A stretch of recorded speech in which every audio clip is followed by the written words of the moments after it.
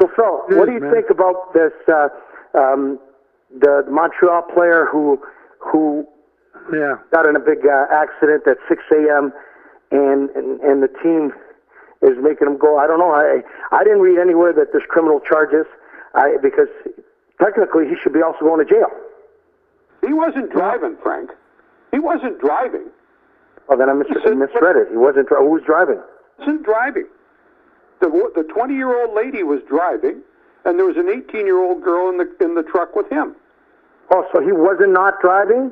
No, Kassian was not. Then I misread it. I thought he was driving. No, he's not.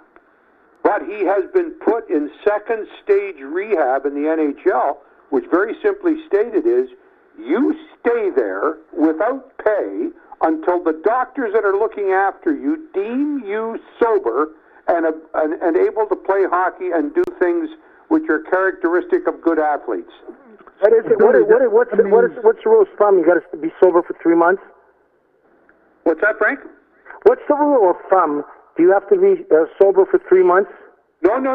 When you get in the second stage, you only get out when the doctor says to the commissioner, he's ready. And so he is going to be there as long as those doctors deem it possible or deem it necessary to make him sober. He could be there for his life. Okay. I mean, it's not going to be that way, Frank. I would think it would be, I'll bet it's 3-4 months. It's going to cost him at least $500,000. See, it didn't say here in my stuff. It says Montreal Canadiens forward Zack Kassian has entered a substance abuse program after being involved in a motor vehicle accident. It didn't say he was a passenger. That's why I misread it. I wasn't trying to mislead our listeners. Oh, you didn't misread it. He was involved in the accident, but he was not driving. Oh, I didn't know that. Yeah. Yeah, 6:30 a.m. Sunday in Montreal. 2 women with him, and the vehicle also suffered non-life-threatening injuries. But he broke his nose and his left foot in the crash. The girl was driving, and she missed the turn. She couldn't make the turn. She's probably going a little quick.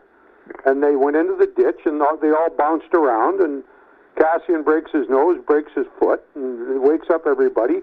And they had not the eyewitnesses, the people that come out after the crash. And Kassian was pretty badly smacked up with you can imagine, broken nose. He's covered in blood. Yeah. They thought it was much worse than it was, but... Well, a broken nose, you know, yeah, have blood all over the place. Yeah. So... Huh. Well, at least he wasn't driving. Yeah. So. I'm certain of that because they talked about the driver's inexperience. She took the corner too quickly. Yeah. That's probably if and what Kassian had been driving, they might have made it. I don't know.